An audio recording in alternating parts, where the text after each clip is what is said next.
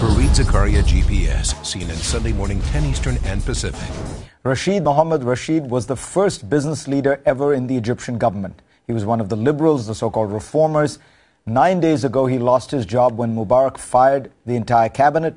Egyptian prosecutors have since banned him from traveling and frozen his assets. He offers a rare insider's look at the highest levels of the Egyptian government. Do you think President Mubarak was deeply disappointed by the fact that President Obama has, in the end, asked for him to resign? Well, I can tell you now, I'm not an official person. I can say almost whatever I want to say. I think the position of President Obama, the position of the American government was extremely short-sighted. I don't want even to say stupid. There is so much interference. They shouldn't actually get involved in this. I think at the end of the day, the record of the United States interference in many of these events in the past have showed how disastrous it ended up to be. I think it is positive for the rest of the world to support Egypt in making the democratic transition, but I think it is not in the right of President Obama or the American government or any other government to dictate on Egypt what to do. If Mubarak leaves, the military stays, the regime stays in power, the ones who oppose the reform stay in power. Does anything change? Well, I personally believe that the best scenario for Egypt is for President Mubarak to stay, finish his term. I think what President Mubarak have said 4 days ago is a very clear and a very strong message for the transition. Since his speech, action have been taken on the ground. I believe that Egypt needs that transition. I believe that Mubarak can do that transition. I personally believe that he will push towards this changes to be done. And it's not easy. We all know it's not easy, but I believe that the alternative is chaos, and the alternative is just jumping into the unknown. And I believe that he has the will to do that.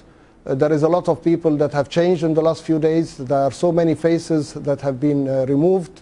We have some promising faces, but we still, of course, have a lot of resistance. We still have people who assume that things will go back to normal, but they will not. Egypt is a great country. It has a great young population. It has a great future.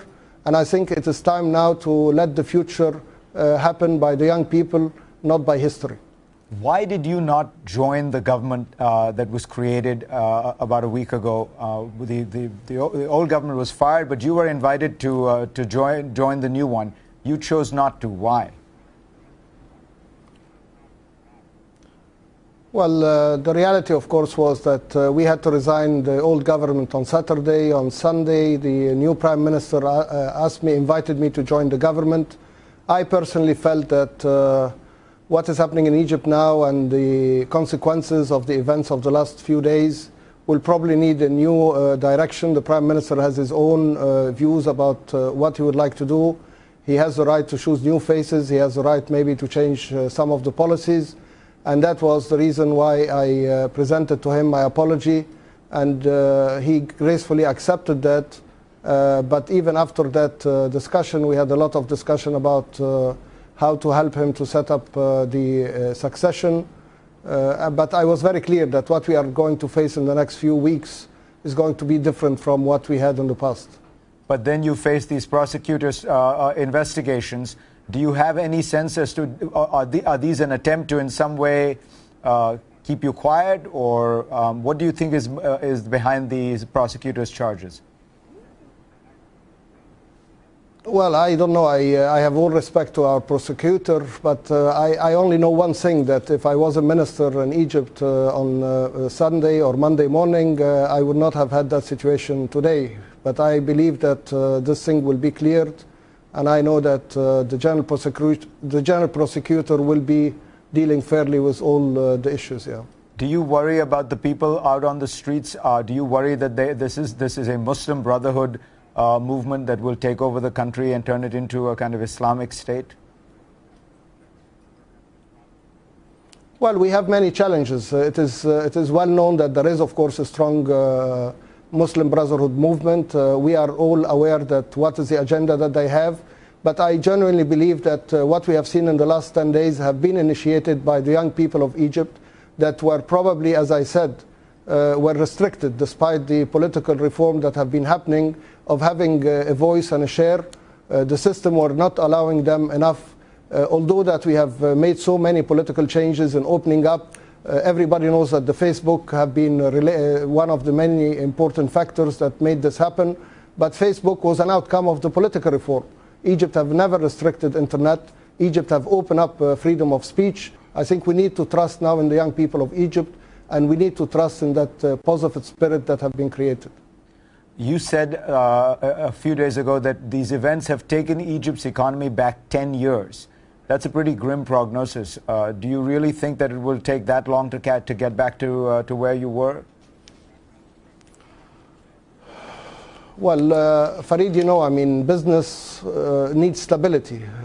Business needs clarity of direction, and they need definitely a positive environment. Today, unfortunately, we don't have any of those. I believe Egypt has a huge potential. We have worked very hard in the last 6 years to develop the economy. Many people around the world have seen the proof that Egypt can deliver.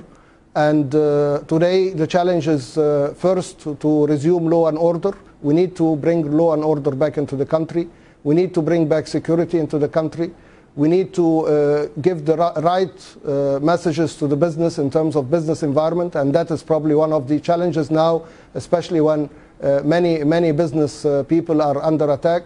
But also more important than that, we need also to prove that the transition will be smooth, and that's why I believe President Mubarak is key to that.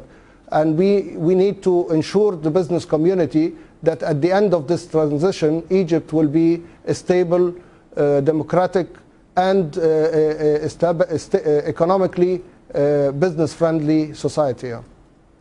Rachid Mohamed, pleasure to have you on. Thank you very much.